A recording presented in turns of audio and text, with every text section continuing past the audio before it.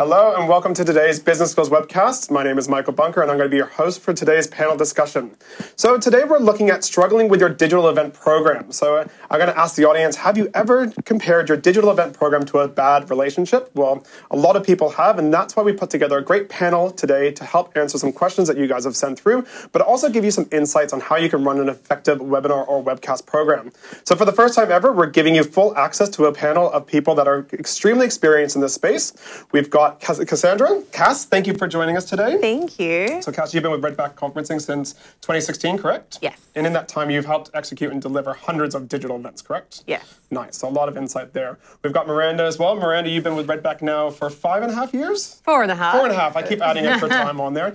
So you've specialized in helping sell digital event programs to our customers. Nice. And Michael Harris, thank you for joining us. You got two Michaels today, so it's going to get a little confusing. You've been with the company for over 5 years as well, and you've been heading up the digital event team, delivery team. Indeed. Nice. So you've seen it all, from the good, the bad, and the ugly. Definitely seen a lot of events. Nice. And as I said, I'm Michael Bunker. I am one of the sales managers here at Redback Conferencing and digital event consultants. I've worked with hundreds of customers over the years, helping achieve a lot of fun digital event programs. So let's look at today's session. So we're breaking down digital events into 3 stages. We got the before, the during, and after. And with these, we're going to be looking at technology and marketing, features, functionality, and your presenters, as well as hosting and post-event marketing. So we're going to cover off a lot of information today. You'll notice today we don't have slides, but we do have the Redback report just to the side of the video player. Please feel free to scroll through that because we will be using a lot of stats from it. As well as that, we have a resource library in the bottom right-hand corner. In that, you will find a lot of downloadable white papers on all the things we're talking about today. So you guys ready to jump into it? Yeah, why not? Great. So look, we're going to start off with technology and marketing. And when we look at technology, I'm going to be first coming to you, Michael Harris. You are the technology guru here at Redback Conferencing. What is the #1 rule to delivering a successful webinar when you've never done it before and you're looking at technology? Keep it simple, keep it consistent.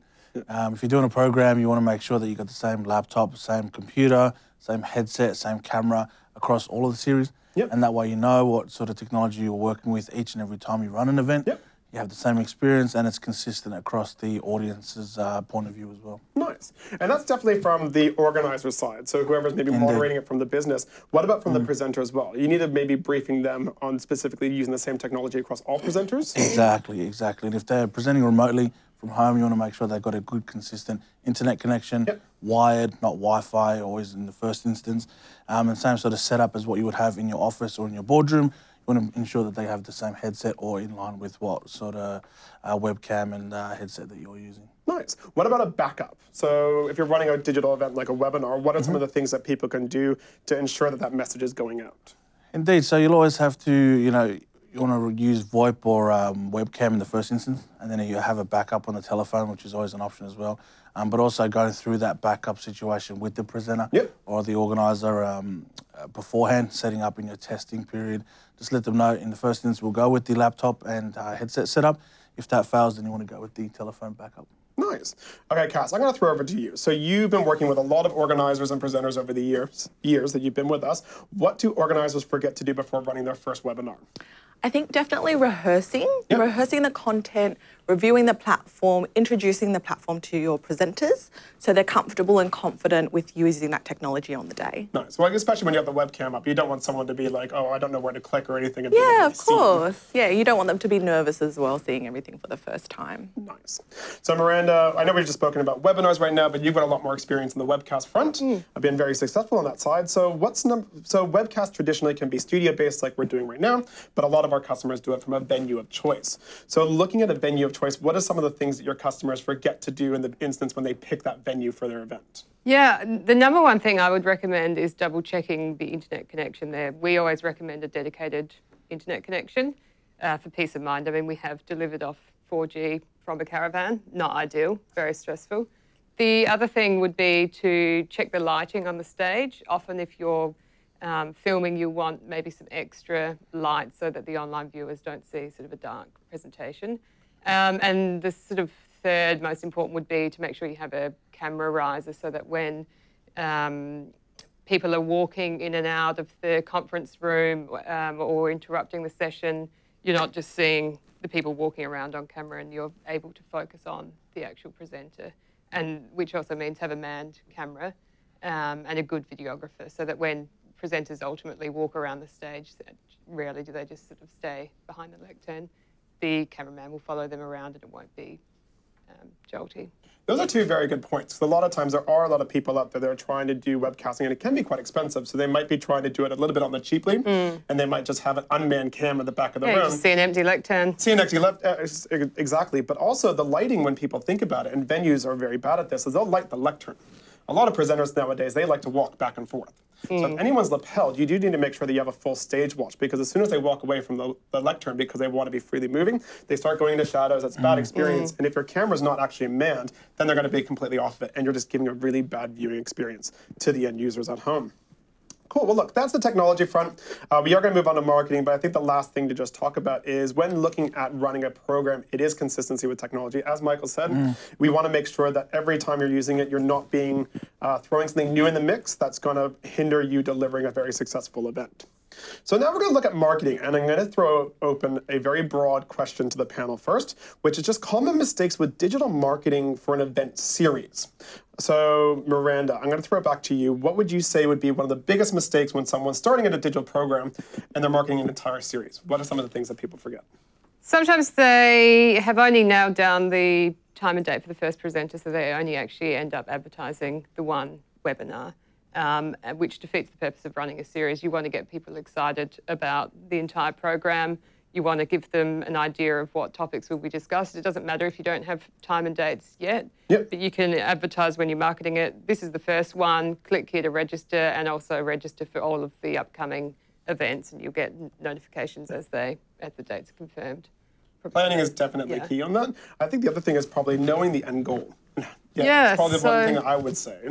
The other thing is, how are you going to measure the success of your program? A lot of people find they do their first webinar, they get X amount of people, and they think, oh, that's great, we actually had people online, terrific, but they didn't actually think about what their target number was or how they're going to measure the success. Is it by getting members out of that we've never had before, attending our physical events? Is it a revenue-generating exercise, and you therefore want to have an X amount of revenue that you're trying to achieve through the program in order to demonstrate the success? Data is definitely key. Cass, I'm going to throw it over to you now. Because of everything that you've worked with, different marketings and everything for your customers, what are some of the things that they forget when looking at an entire series marketing plan? I think a common mistake people find is not understanding the participant journey. So not understanding all the different touch points you'll have with your marketing and having a clear mapped up plan. And also what Miranda said, touching point on marketing all your events as a series instead of just individually. Yeah, and I think that's look, a lot of people do it. They'll have all the events on the website and everything, but you kind of can forget different touch points where when you're advertising the second episode in a series, at the bottom of that invitation, promote the on-demand of the first one. And similar, when you do your on-demand email from the first event, you want to be advertising the next one. You want to make sure everything's connected at the end of the day. So I'm going to throw that over to you as well, Harris. Like looking at common mistakes in digital event marketing, what would you say from the technology side that gets missed? Yeah, that's pretty much it. Like, there isn't too much in the technology. Like I said, keep it consistent. You want to keep from an end viewer's point of view, when they are turning up to either, like you said, episode 1, episode 5, episode 7, they want the same experience. They want things to work, and they want to know, I've got my laptop, I've got my computer set up for a specific type of event. I want to know that I have my same setup next time. I'm going to get the same experience from a end user's point of view. And definitely thinking about the end users in mind, you want to look at having support details. So whether you're running your end user support or you have a provider that's doing that for you, make sure it's across every bit of marketing, because you want to make sure that that user experience is always good. Now, although in the marketing side, we've just touched on a lot about the direct email campaign and everything, but let's throw it open to some passive marketing channels. And when we're talking about passive marketing, we're talking about free things, and it's not the dedicated campaign that we're running. So looking at passive things, so there's like email signatures, your newsletters. What are some of the other things that you can do that are free ways of informing your audience about an upcoming webinar or webcast? I'll open that up. I think definitely use your social media, advertise it. Social media is free, so that's definitely another way that you can promote all your webinar or webcast event series. And so, just creating that buzz, really. Just your presenter is a key part of that presentation, your series as well. So having them reach out to their marketing or their networks, get it out there on their social media contacts and their points, LinkedIn is another great one, just getting that message out there, creating that buzz. And then as a part of a series, it just grows on from event to event. You're just building that buzz around the whole series. Our presenters are key, and they've got their own audiences, they've got their own databases, but we do want to make it very easy for them to help us and help promote the webinars. So a good recommendation is template up what you want them sending out on their channels, so they don't have to think about it. So create the blog post for them or create the social media post, have the link to the event, make it very simple for them to help you get your numbers up. Perfect. Before we move past marketing, because I know we just do need to keep the time because we've only got you guys for 45 minutes today, is I do want to recommend that everyone does go down in the resource library right now. We've got about 3 or 4 different marketing white papers in there about social media marketing, tips for marketing, the big 50. So please go down there and download those so you can read along. Cool. So let's have a look now at during the event. So we've got features, functionalities, and we've got the presenters. Those are 3 main areas, and this is probably the bulk of where a lot of our work is focused, is executing this live event. So looking at an effective strategy for running a webinar or webcast program, how should our customers be utilizing the features on the platform? Miranda, what's your advice? Yeah, I mean, there's a huge amount of different engagement features you can use. I would say my favorite would be polling. So you can have a poll pop up at the beginning of your webinar, and you might say, during this webinar, we're going to be talking about these 3 things. And then the poll will pop up and you have these 3 things. Which one would you prefer that we spend the most time on? And then you can, 1, get people interacting with the features, the polling, and then 2, you can see quickly exactly what, 60% are most interested in this topic, only 20% are most interested in this topic. So we know where to focus our time, we're making it relevant, and the audience feels like they're being listened to. And then also on the topic of polling as well, something else that we've seen working really well for series is people will have at the beginning of the program, how confident do you feel on this topic on a scale of 1 to 10?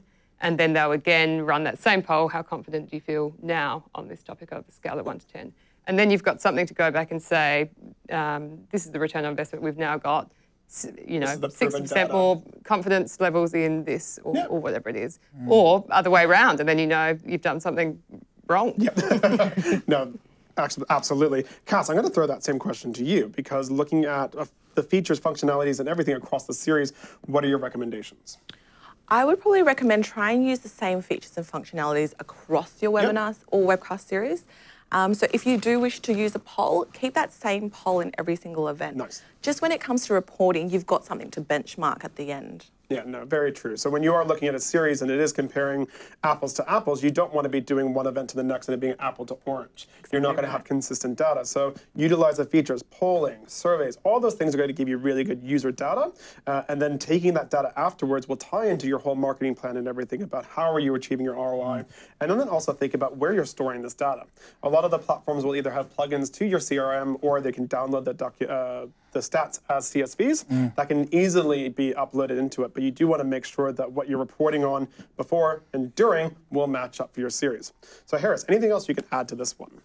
From a production point of view, and again, thinking about that end user experience, typically people join webinars, you get a slide presentation, the presenter talks throughout that presentation as they go through, and they might open it up for Q&A at the end. Yep. If that has been the theme in your series previously, why not go in and add a webcam? Yeah. Keeps it dynamic, keeps people engaged. The viewers at home are actually seeing what the presenter's conveying, and you get a lot of emotion, and you can see their face throughout. It just conveys a bit more meaning and added value to the presentation. But for webcasts, definitely go in and added a live demo in, so you can if you're at a conference, you're doing a live event, and the presenter's doing some a website demo on his laptop. Bring that through for your audience, connect it up, and then they are also seeing that same demo live and on their video player at home. Nice. And as you're saying, that's features and functionality are 2 different things. So features will be the things like polling, survey, that's where you can benchmark your reporting. But doing new things with functionality like demos, live video questions, anything like this is just going to take your event to the next level and help engage with your audience and keep their attention for longer.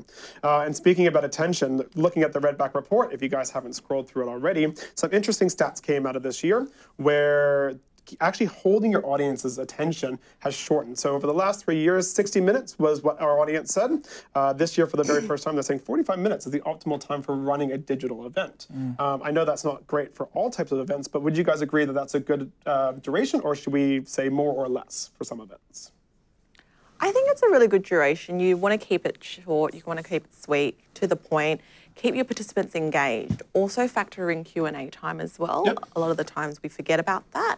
But I think 45 to 60 minutes is a really good time frame. Yeah. Yeah, as soon as you've covered your content, there's no point fluffing out Yeah. for an extra 15 minutes. Yeah, just get a schedule to go for an hour doesn't mean you have to go up until the hour. Yeah. Exactly. But it is good in keeping in time. It's good to lay out the housekeeping and include that on every event. How can people interact with the platform, how they can interact with the presenter or the speaker, and then also lay out the format of the event. This is pretty key. And then that it sets out your presentation. The audience knows what they're going to expect. Yeah. Have the main part of the presentation and then flick the Q&A or a discussion at the end. So we design our business skill series around 45 minutes, and because as you guys know, we're leading up to lunchtime. We want to make sure that there's a 15-minute gap from the end of this session so you can grab a coffee, grab something, and maybe run out the door to another meeting.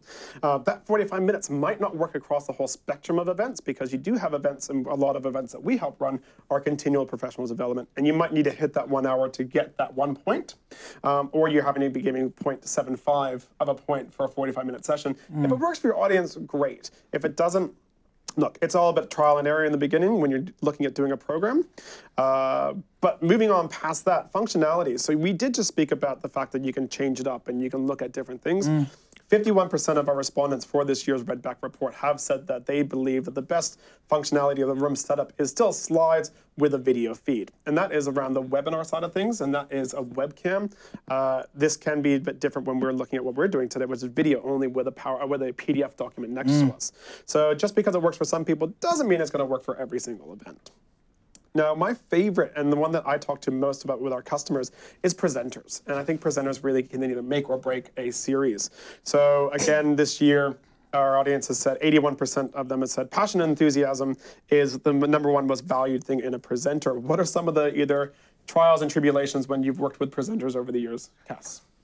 I think when presenters stretch out their content, participants pick up on that. And they also pick up on energy as well. So ensuring that your presenter is confident, they're excited, and you can hear it in their tone of voice when they're excited to be there and wanting to present that topic. Absolutely. Miranda, with presenters, what are some of the things that you've seen? Yeah, I mean, I think great presenters always keep remembering to engage their online audience, and whether it's just saying, oh, I can see so-and-so said this. So it's nice to sort of reference the online audience throughout, not just at the end for Q&A, but during the session as well. Harris, delivering majority of the webcasts for the business and looking at actual presenters at physical events. Do physical event presenters, meaning then they're great and they're engaging, they've got that conference audience in front of them, are they going to be a great webinar presenter or a studio webcast presenter? I think being a good presenter is part of people's makeup. It's part of who they are. Yeah. And just because they're in a different format, they might be sitting in an office or they might be presenting from home. We just try and remind them to always be themselves. Yeah. They've got that personality, they've got that energy about them. The difficulty when you're doing a webinar is trying to bring that out on camera or just on the phone. So when you don't have the feedback of the audience. Exactly. But again, it's a part of who they are, and it's just about being able to bring them out, or bring that personality out of them, even though they're sitting at home or if they're just presenting on the phone. Just reminding them, letting them know, look, and doing a run through, getting them online early, letting them practice and rehearse again is key to letting them get comfortable with that different surrounding. Yeah. And I would definitely say, just because someone's great at presenting at a conference and has that live engagement straight off the bat, doesn't necessarily mean they're going to be great in this format. It is a very different experience presenting to a camera that has no one there and still trying to have that energy level. So one of the things when you are looking at presenters, because that is the #1 thing that's going to make your series memorable, is get them on the platform beforehand. Before you commit to them, actually get them to do a little demo to you. Get them to rehearse some of their content just so you can see it, because there's nothing worse than having a really engaging presenter that's a face-to-face presenter and then getting them into a live environment and then them just completely freezing up and being very robotic, and they're trying to figure out the functionality and what stuff does. It can make for a really bad experience. So just because they're great face-to-face doesn't necessarily mean they're going to be great on digital. Cool. So let's look at our third section, which is post-digital event. So we're going to split up into two things. We got our hosting component, and we've also got marketing. So Miranda, so the digital event's been delivered. Everyone's very happy. Are you now done with that event? Is that the end of that whole lifespan of that content, or what do you do next? Yeah, I wouldn't have thought so. I guess the benefit of webinars, webcasts, is you've then got a piece of content that you can keep repurposing for as long as that content's relevant. So the idea is that not only do you run a great event, you then have that content which you can have on your website in a members area or you chop it up into sort of small components by topic, as sort of grabs of information on social media pages on your website as a bit of a hook to then advertise the subsequent webinars in that series. Yeah. Nice. Cass, I'm going to throw it to you because you did make a really great point at the beginning, which is that whole participant journey map. So you've journey mapped all the way up to the live event. You've got your live numbers. Now, how do you map out the on-demand? Like, where do you, like, what's the next stages that you're going to be doing with your dedicated marketing and everything to make sure that those participants carry through? Yeah, so back onto marketing. Instead of once the digital event has concluded, just instead of a thank you email or a follow-up email, include the recording in that particular email. Include the recording for previous events and also link it to the registration for your next event. Yeah. So not just a plain thank you for attending, but what's next or what has happened before. Yeah. And utilize some of those the reporting stats that you got from your event. So polling results or anything. Use little hooks like that that are going to get people to watch the on-demand. Harris, I'm going to do a lot of talking with you on this one, and it's hosting, and it's such a broad topic, but it is something that everyone's now realizing that they really need to get hammered in at the beginning, and they need to make sure that this is working. So let's talk about hosting options for our audience. Yeah, well, whether it's a webinar or webcast, you're still going to end up with a piece of content. Yeah. And again, putting a lot of thought into what you're going to do after each event specifically, but then how you're going to package that series up as a whole, where you're going to host that, and then what you also want to track and measure out of those recordings. Getting the live metrics, the stats for the live event is one thing, but then you've got a whole other content piece where you're seeing who's logged in, how many views, and you may end up getting more hits to the recording than you would on the live. So what does that mean, and then how does that also then tie into your next event? You are with the series, and again with hosting in particular, you are gaining a bigger database of people as you go. Yeah. And you have different people logging into the recording than you would on the live. So again, tying into the marketing piece, what are you going to do with this? It's key, and you know, people sort of learn as they go, but having a plan in mind on how you're going to develop each episode as you go is key. Yeah, and as Miranda, I'll throw it back over to you on this one because we did speak about it at the beginning. It's knowing the end goal. Any series and how you're measuring it, and a lot of people put a lot of focus on the live. And it's that live numbers where we forget that you've got a piece of asset at the end that is going to be reportable. So you want to be looking at your numbers there. So as Harris just said, you've got a bunch of people that came live. You can now report that some of them have come back from the live to watch the hosting, and then you can track brand new people. So how would you, in a series environment, how would you start promoting the on-demands as a unique piece of content themselves? Would you be doing throughout the series to say, hey, this is the whole content list? What are some of the things that you've seen customers do? To promote the whole program, or to promote the on-demand side of the program. So maybe after doing 3 events, they're sending out a dedicated email saying, hey guys, have a look at our library content. I'm sorry, I'm not really understanding the question. So the question would be around, okay, our whole digital program, we've been concentrating on getting people to the live, and then we've been talking about getting people to attend the on-demand one. Would you say that there's value, or have customers promoted through maybe at the core, maybe 3 months in, it's like, hey guys, here's our library of on-demand, and doing a dedicated email just to that? Oh, definitely. I mean, I guess you've got, generally in a live event, you only actually get about 35 to 40% of people, even though they're registered, actually attending live. So you've still got maybe 60% of people that weren't able to join live. And you want those people to actually have be able to jump in, whether it's on demand or for future series at any point in the game, really. So advertising it 3 months down the line, so long as it's still relevant, sending them a bunch of recordings. You're hitting a whole different market. So in the beginning, you would have been aiming for live attendance. But then again, 3 months in, things have changed, content has changed. You know, you're looking at a different set of events essentially with those recordings. So you're hitting a completely different market. Those who watch them live, again, are looking forward to the next events in your series. But then people who wouldn't be familiar with that series at all can then know and go in and watch those recordings, all available in a single place. It looks like they're still a part of the series as a whole. And then again, you're pointing people, if they're watching the recordings, back and how to register for the next event. And there are other ways that we haven't really touched on right now, which is that whole other passive side. So there are the social media ways of promoting the on-demands, but also start utilizing your presenters. So maybe edit out a 5-minute clip from the webinar and using that to promote that on-demand a couple weeks after, or to promote the on-demand. There's a lot of unique things you guys can do. And I think it just comes down to, as Cass was talking about, map out that whole journey, see where you've got little gaps or things missing, and start adding other little touch points that are unique, that isn't the same content constantly going out. Great. So look, we've covered off a lot of stuff so far, which has been great. And we've got a lot of questions coming through. So everyone, please keep sending your questions through that Ask a Question button in the bottom right-hand corner. But I'm just going to start off with some of them now. So Melanie has come through and she's asked, I have presenters that are nervous in front of the camera, but my organization is pressuring me to have the cameras on. What are my options to make both parties happy? Cass, you've dealt with this a lot, so I'll throw this question to you. Yeah, I think this happens a lot when customers may want the presenters to be on camera, but the presenter might not be so comfortable or confident. Have a mixture of both. You can have the camera on maybe just at the beginning and the introduction, and then have them on at the end as well. This way you're keeping parties both happy. And it also depends on the topic. If the topic is maybe content heavy, for example, an educational video, it might be distracting to have them on camera the entire duration.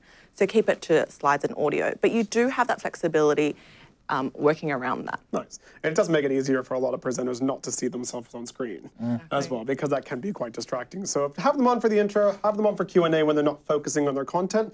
That way they can focus on just the written stuff that they've got in front of them. But as I would say, that not all platforms allow for that functionality. So you do need to test out what you have. Correct. Yeah. So I know with, I'm not trying to plug or anything, but with our Redback platform, it is very easy to switch those on and off, but some other ones might not be. So again, as we talked about at the beginning of this, practice, trial, rehearse the technology, see what you can do that's going to make for a really good viewing experience.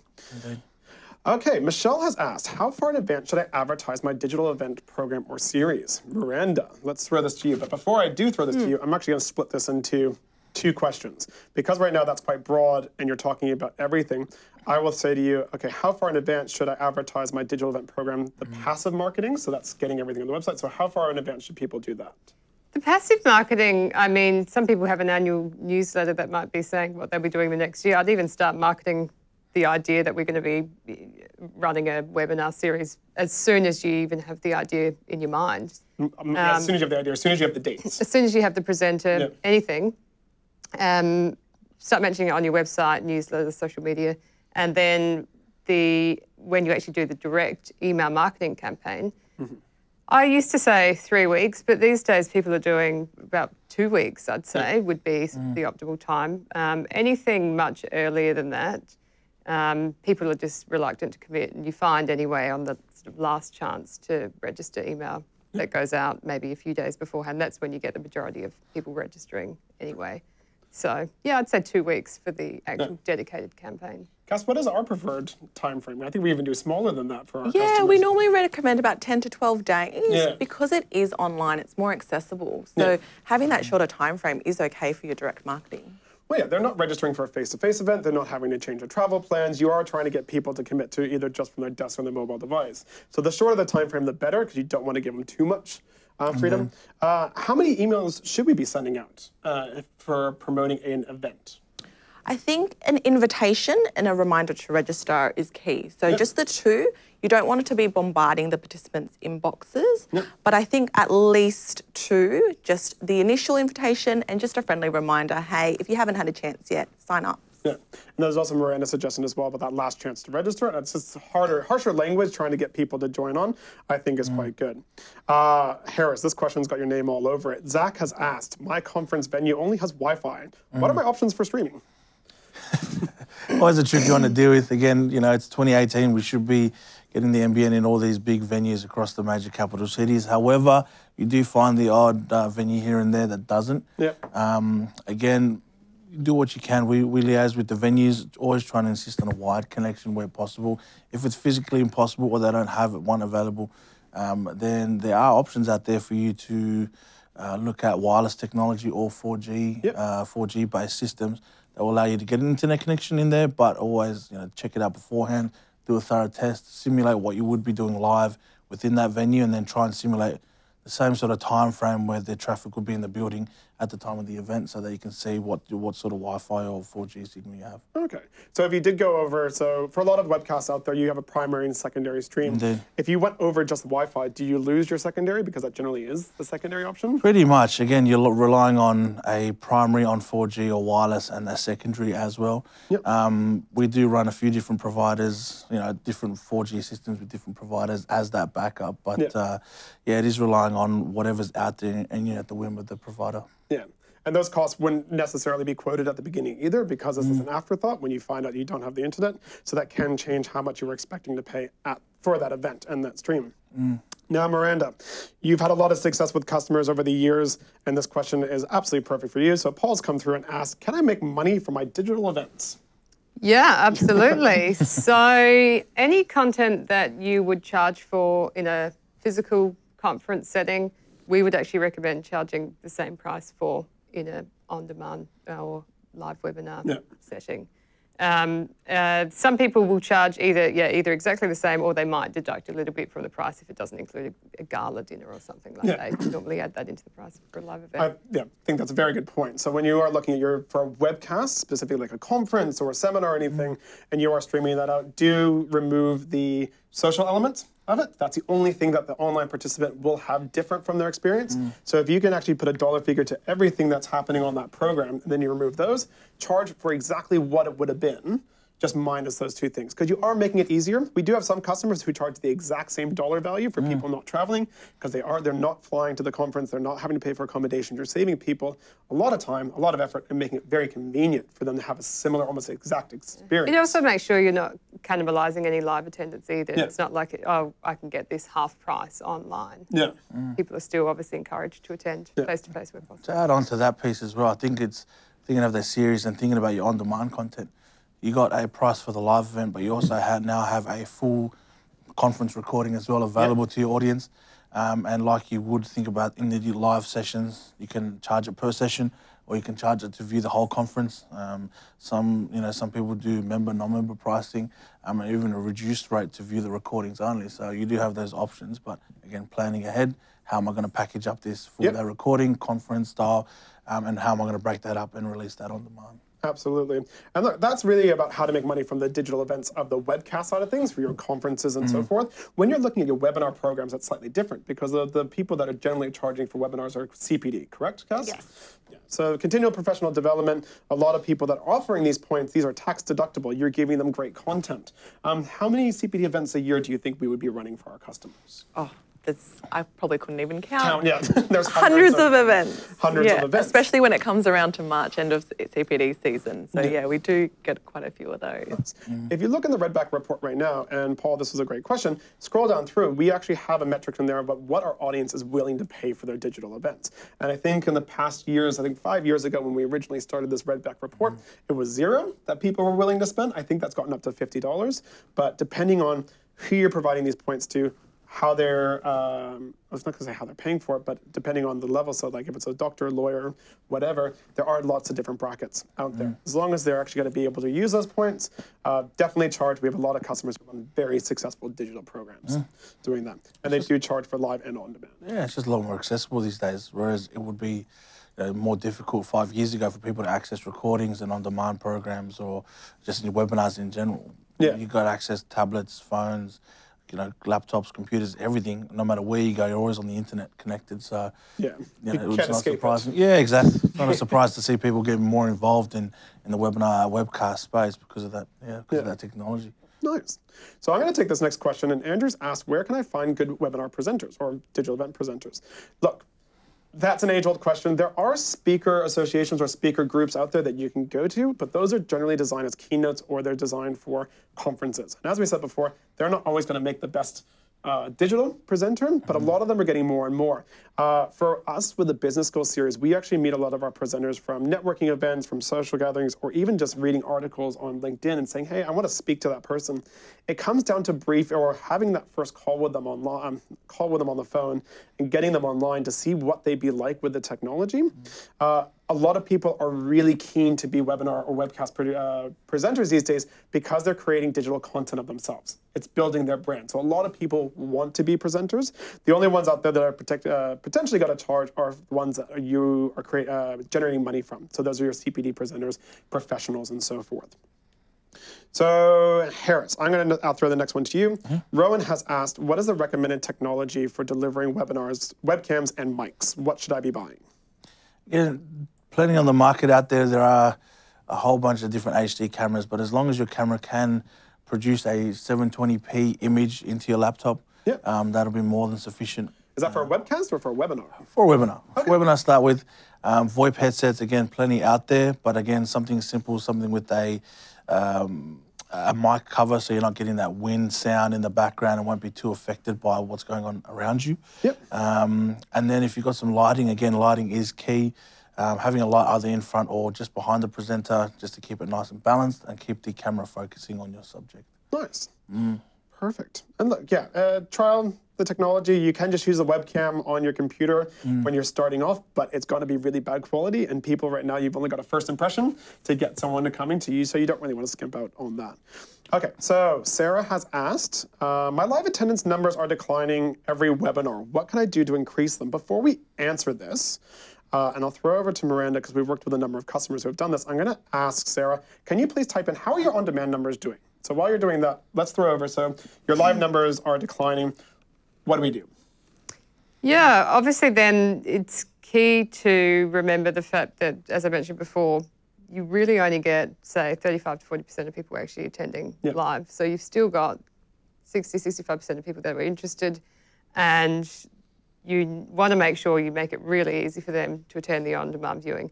And you also then want to make sure you're actually tracking those that are watching the on-demand viewing, that you're seeing. Ideally, you have a situation where they just need to register that they're enter their registered email address, and so you're capturing how long they're in for, how many people are viewing the on-demand, in addition to the stats you've got from the live event, rather than just publishing it on your website. You don't know who's watching it, or sending it out in an email. You don't know who's watching it, and that way you can say, actually, you know, X amount of people have joined both live and on-demand, as opposed to just looking at the live stats. So often you find clients are actually, when they look at how many people are actually joining their on-demand content, they realise that actually it's doing quite well. Yeah, nice. Cass, with you, I'm going to ask a similar question, but like, so her live attendance numbers are dropping. What can she do? Is it potentially she's doing it the wrong day and time? Yeah, I think Michael Harris touched on a really good point before. Review the content. See what's relevant, see what's not, adjust that to the next event. And also don't be afraid to ask for feedback. Send out a survey to your participants. See what you've done well on, see what you can improve on. Always ask for feedback during the series as well, just so you can always improve. We even asked them and saying, hey guys, we've been running them on Thursdays because everyone thinks Thursday is the best day to do it at lunchtime. And in the Redback report, if you scroll down, you'll be able to see those stats as well. But that might not work for your audience. We've worked with a lot of people in different industries, and especially in the healthcare profession, you can't do anything during the day. People do not attend. It has to be done after hours. So if you are delivering your events at the wrong time for your audience, your live numbers will always be bad. And they'll tend to get worse because there's things that are going to interfere with them joining. So as Cass just said, go out to your audience, survey them. What do you like? What are the formats? But what's the day and time? Whatever you do, though, do not give them every option for the day of the week, as well as all different times. You want to give them maybe 3 options. Say, do you want them on Monday, Tuesdays, and Thursdays, but mid-morning, lunch, or after work? Just give them more of a focused time frame. That way you're not having to cater for absolutely everything out there.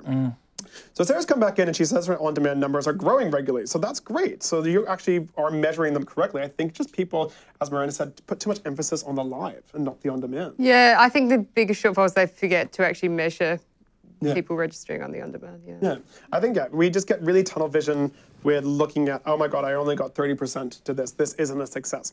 It actually is at the end of the day. And if you are measuring that on-demand content from 1 month, 3 months, 6 months, and seeing the growth in it, go back to the business. Because you spent money on that first event, you're actually getting more return over the period of time if you're reporting on it correctly.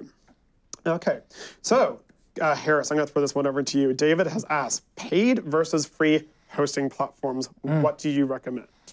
There's always pros and cons of both. Again, mainly with the free ones out there, they limit the functionality back down to bare minimum. So you'll get a YouTube Vimeo type service where you can upload your content. It is public. There's no sort of way of locking it down or sectioning off the access. Some videos for some viewers, other videos for others. But with that paid platform, you got full customization. You can load them up into that platform. Section some by content, by presenter, by topic, whatever the the sectioning that you want to do. You can go ahead and do that with that platform. You can also add a payment portal. And you do get more in-depth metrics. The paid hosting platforms out there understand the value of reporting and how valuable that is as a part of your series. So they want to make sure that clicks, viewing time, at what point in the presentation they're dropping off at. So you do get all those metrics, and that will add into the success of your program as a whole. Nice. Look, guys, we are about to be wrapping up in a moment, and before we do, there are more questions coming through, and I do apologize we haven't been able to get to all of them. I do just want to throw out to everyone, and I'll start with Miranda. What's the #1 thing that you want people to walk away with, looking at their whole program now, marketing, technology, presenters, on demand, that's going to help them with their series journey? Yeah, I guess the main thing is you've just got to give it a go. Really. I think that people can sort of build up this, oh, it's going to be a big, scary thing or a massive task or there's going to be so much work involved. Yeah. But actually, when you actually do it, people are more often than not very surprised with the demand that they've had for the sessions and actually how little time it takes compared to when you're organising a physical event. And down the line, you can even start to do more online and less events where maybe you weren't getting the attendance numbers in some of these more rural and remote areas that you were hoping for. So, or flying less people around, and It is an inexpensive way of reaching a much wider audience, and you get to report on that. Cass, so the same question to you. You've been speaking to the audience today. What is the one thing that you want to leave them with that's going to help them with their digital event series? Yeah, I think definitely plan. Review, and also just keep in mind all the different touch points, like we said before, mapping it out. It's always important to keep on top of things and be organised. I think that's a big thing. Oh, no, look, it's almost similar as mine, but I'll go last. Harris, what do you want to leave people on? Keep it consistent. Again, in your technology that you're delivering with, the marketing and communication and the frequency of those pieces that you're sending out to the audience, keep it consistent. You want to keep the audience informed, and they also want to know what they're going to expect, either via an email, via a login screen, via the actual platform when they log in. Keep it consistent and you'll keep them coming back. Nice. And for myself as well, look, it is all about, at the end of the day, it is knowing where you want to end up with the series. So as Cass has said, you need to map everything out, and you need to understand your participant journey, how people are being communicated to, how you're trying to get new users or new participants to join each time. But it is keeping that at the very beginning, knowing exactly where you want to end up, and then take it piece by piece throughout the whole process, tweak it as you go, but make sure you use the features and functionalities in a consistent way, as Harris said, so that you can have really good analytics throughout to make sure that you're going to meet that success or that measurement. So look, before we leave today, and I'm so happy that you could all join us, I'm really excited about the panel we've had today. I thought we got a lot out to the audience, but I do just want to remind you all that there is a button to provide us with your feedback. We do value your feedback so we can make these a little bit more pleasant and enjoyable and hopefully provide you the best content that we can. Another reminder as well that there's a lot of resource documents in the resource folder. So there are white papers on everything that's going to help you build a successful program. And if you want to contact us, there's a contact button on today's page. So if you want to ask us any questions, or if you want to help, or you need help with your digital program, please reach out to us. We'd be more than happy to help out. Once again, thank you so much for joining us today. Hope you have a great day.